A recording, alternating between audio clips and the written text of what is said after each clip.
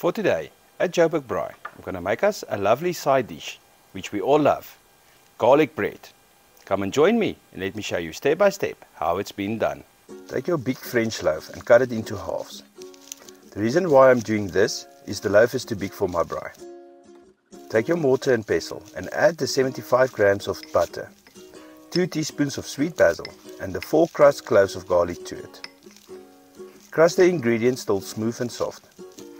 The mortar and pestle just make the mixing process so much easier. Cut the bread in skew slices, 3/4 deep from the bottom, about 10 centimeters apart.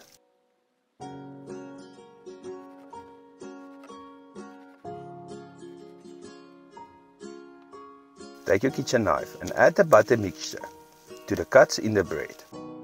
Add enough butter mixture to the cuts because the butter mixture is going to melt in the bread.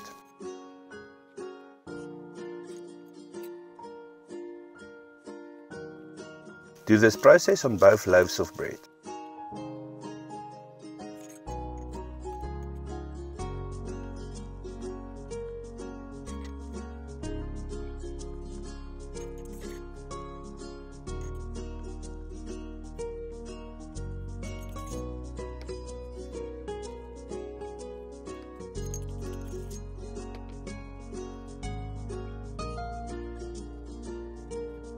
Take your cheese spread with a clean kitchen knife and add the cheese spread with the butter mixture on the cut slices on the loaf of bread, just like you did with the butter. Add the cheese spread to taste. With me, the more the merrier.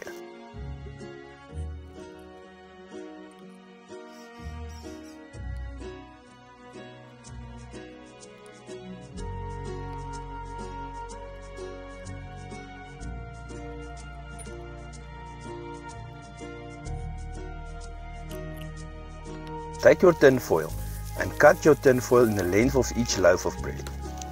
That means you're going to need 2 pieces of tin foil.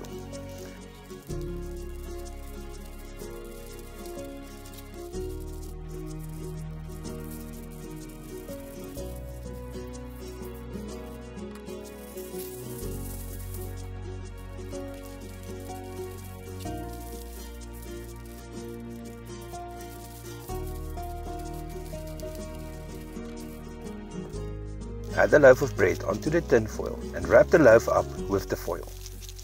Remember the shiny part on the side of the loaf. Do this process on both loaves of bread.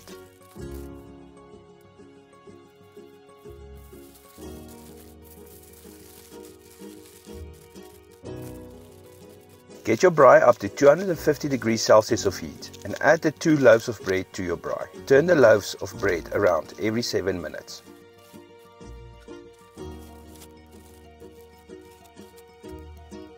When you turn your bread around for the second time, open the foil and add your 100 grams of shredded cheddar cheese onto the loaves of bread to melt.